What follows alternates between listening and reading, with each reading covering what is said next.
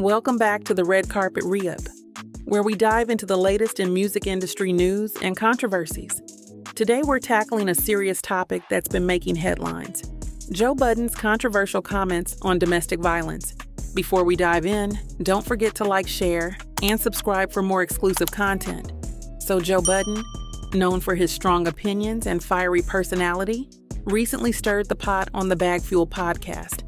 This time, it wasn't about music or industry beefs, but something far more serious: domestic violence. Let's break down what he said and the reactions it sparked. First, Budden talked about the double standards men face when subjected to domestic violence in relationships.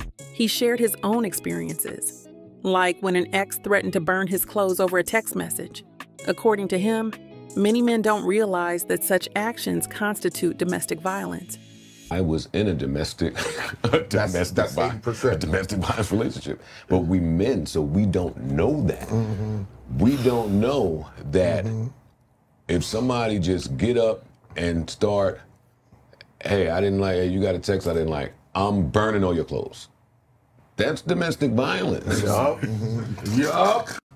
So when I attempt to stop you from burning my clothes and I hurt your wrist by mistake, and you say, oh, it's like, now it's something new to defend. But what we don't know as men is we get abused. Yeah. All the time. And it's not really a place to have. But what's crazy? I had an incident one time where me and a lady broke up, and I took the phone back that I bought and was actively paying the bill on. Charges brought up. Said you stole the phone. There you go. I didn't know that. Grand larceny? I learned. You just gotta cut it off. Yeah. Yeah, I know that you can't take the phone back, you gotta cut it off. But I didn't know that. So that was a lesson. It's like, oh, okay, if there's a dispute, you can't touch the phone, even if you bought it or got it. I've been in another instance where you have to leave your house. Yeah. Yes. Which is your house. It's your house. You pay the bills. Well, you pay the bills. You pay the rent. You paying her bills, too. Yeah.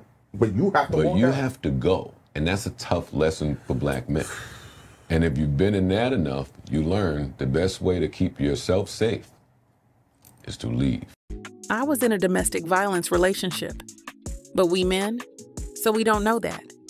We don't know that if somebody just gets up and starts saying, hey, you got a text I didn't like, I'm burning all your clothes. That's domestic violence.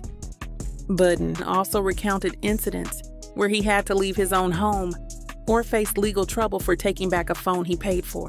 These stories highlighted how men can be victims too, but they're often unaware or unable to recognize the signs. Secondly, Budden received a lot of backlash online. Given his own alleged history of domestic violence, many found his comments hypocritical. Critics on social media were quick to point out his past, with some even bringing up disturbing allegations from his ex-girlfriend, Tahiri Jose. Comments ranged from disbelief to outright anger. One user said, "It's incredibly difficult to listen to a man with a history of violence against women talk about reactive abuse." Another recalled how Budden's ex, Esther Baxter, accused him of causing her miscarriage during a violent altercation. Budden defended himself, denying the allegations and calling his ex a liar. He claimed she had been manipulating men and lying about him for years. This only fueled more controversy, with people debating the validity of his claims versus the accusations against him. Lastly, the discussion sparked a wider conversation about how society views male victims of domestic violence and the importance of recognizing and addressing their experiences. Budden comments, despite the backlash, brought attention to a rarely discussed issue. So what's your take on Joe Budden's comments? Do you think he brought up a valid point, or is his past too problematic for him to be the right messenger? Let us know in the comments below. Thanks for watching. If you enjoyed this video, make sure to hit that like button, share it with your friends, and subscribe for more updates from the Red Carpet Re-Up. Until next time, stay informed and stay safe.